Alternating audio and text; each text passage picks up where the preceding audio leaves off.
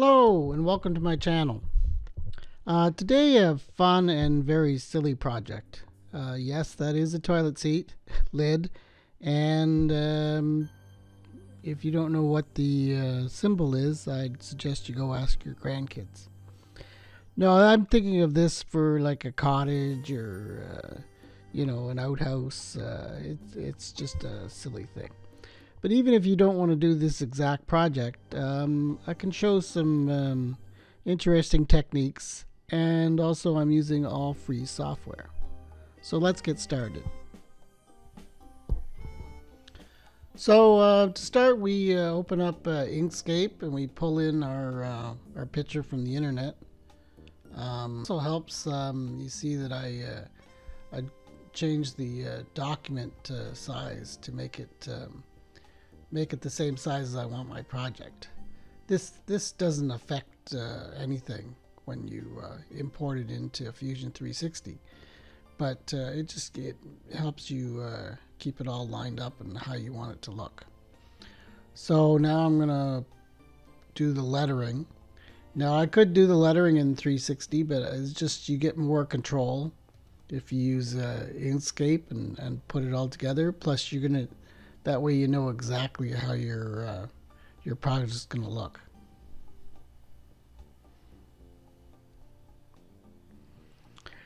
So once you get everything sized the way you want it, the next step is to vectorize. You can't use JPEGs or letters to cut your project. You have to have vectors. So to do that, once we get our size correct here,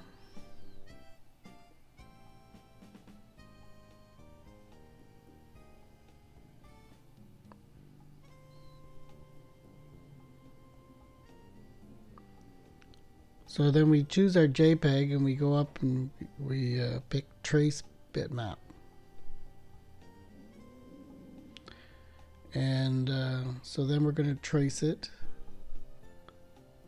We only have 2 colors, so we just set this to 2. You can do an update to see what it's going to look like, and then you say OK. Now it always looks like it hasn't done anything, but it's actually there.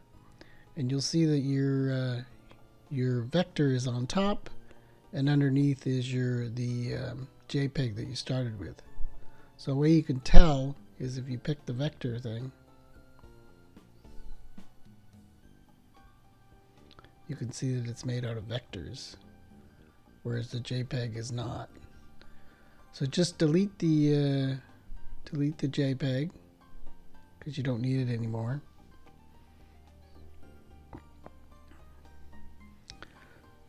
So for the letters, you have to go to Object to Path, and that'll convert the letters into vectors. And you can close that screen because you don't need it. So under Path, or Object to Path,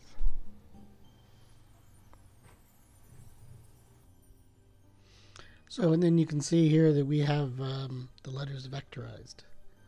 So so the last step is just to line everything up the way you want it.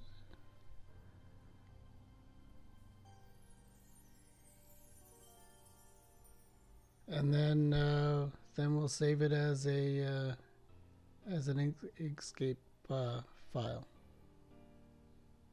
and then we'll move on to Fusion 360.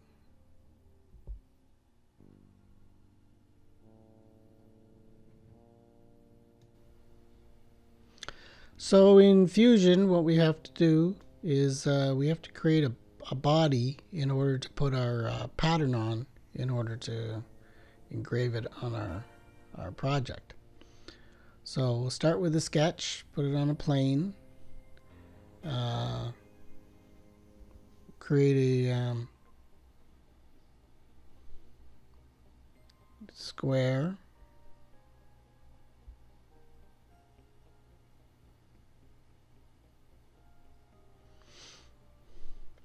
and make it the size of whatever your project is.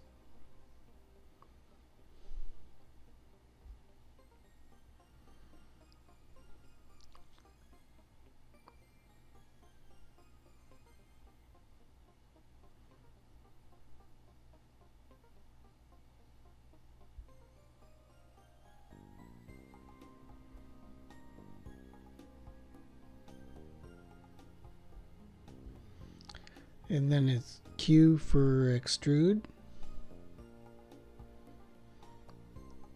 And I usually make this about 19 millimeters,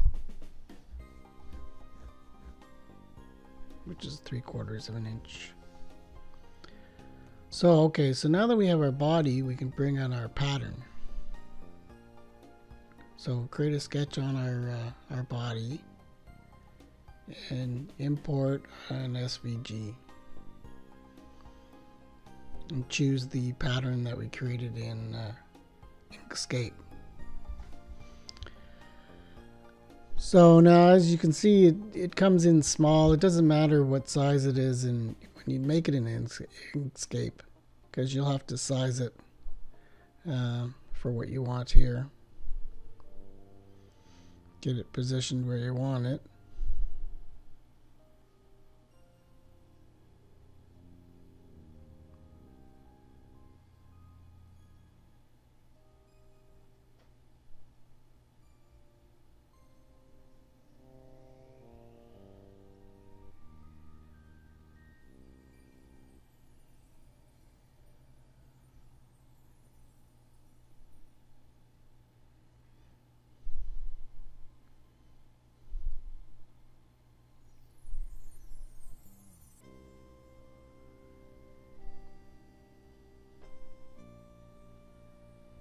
Then it's Q again for extrude.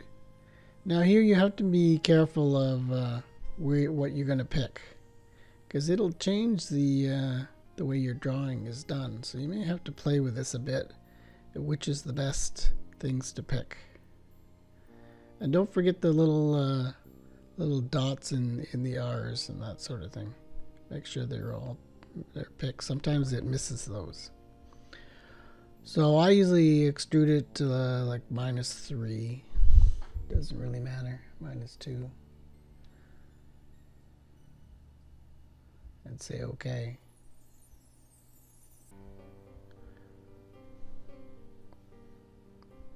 So here you can see, if you turn the sketch off and spin it, you can see we have our pattern in our wood. So the next thing is to do the toolpaths in CAM.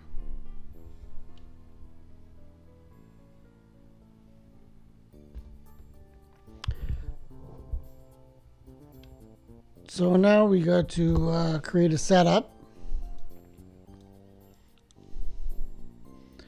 and you choose your I usually choose X, Z, and X coordinates. And for this particular project, I'm going to choose the center as my workspace origin.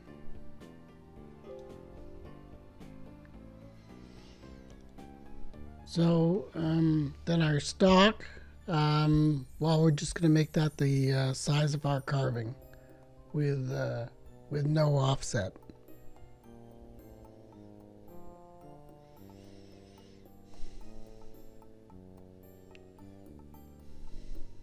So we say OK to that. Now we're going to pick our tool path, and for this we're going to use engraving.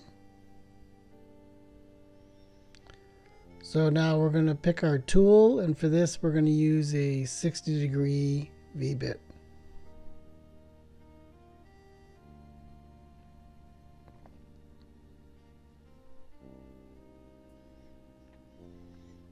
So now we have to pick our pattern. So we'll pick we're picking the top of the carving, not the bottom of the carving. So the way engrave works in Fusion is it basically sees the lines, it sees a closed circle, and it'll carve between those lines.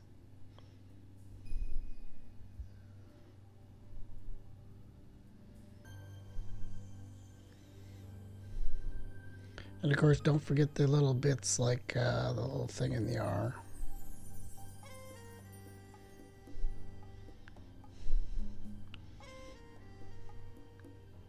So now we go to heights. So for heights, the top height, we're just going to make that the stock top. And for our bottom height, we're going to make that the stock top and just minus 3 millimeters.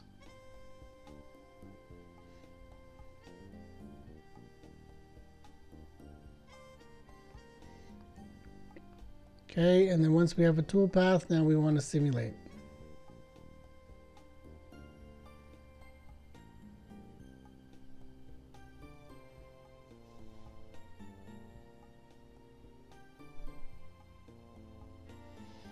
So now you can see here the way it's carving is that it's not for the letters, it's not carving out the entire letter. It's leaving the little bit in between. So you may want to leave it like that, but I prefer a full letter. So what we're going to do is we'll edit this, and we'll go to our heights tab again, and we'll increase negatively the so we'll put it in -4. So that way it's going to go down a little farther. Now it'll never carve past the lines. It'll never carve past that, but it will carve up to it.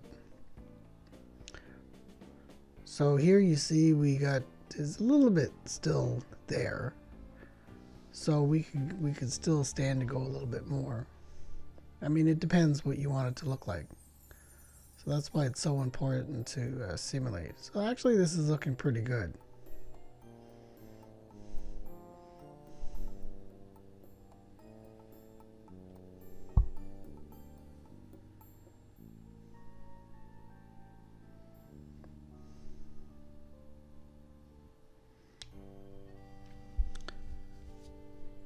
So that looks pretty good. So the next step is to post-process our file, and then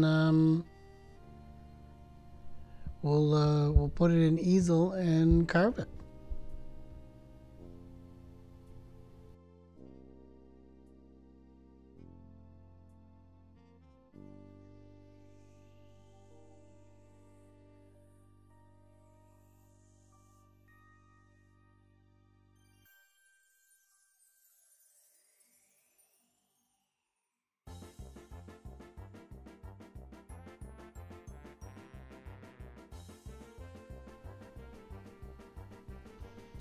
Now, before I carved this, I added a layer of contact clear paper.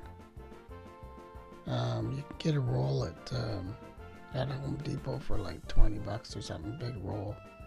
And I put that on, and that'll make it easier for when we go to paint it later.